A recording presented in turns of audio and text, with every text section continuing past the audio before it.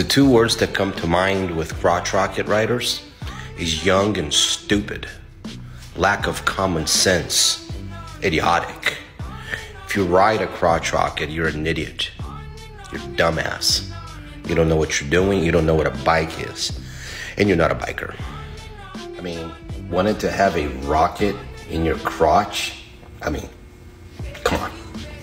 Because real bikers, real men, they don't want rockets in their crotch. They want something cushy for their tushy, like an underpowered, slow-moving Harley-Davidson motorcycle.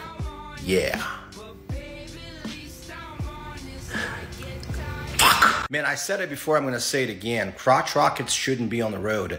These are piece of shit motorcycles, okay? And these young punks that ride these sports bikes, you know, they should grow the fuck up and ride a real bike, okay? Instead of these pieces of shit that they put on the road. So for the last time, spare me from these conversations because I can't fucking stand those motorcycles.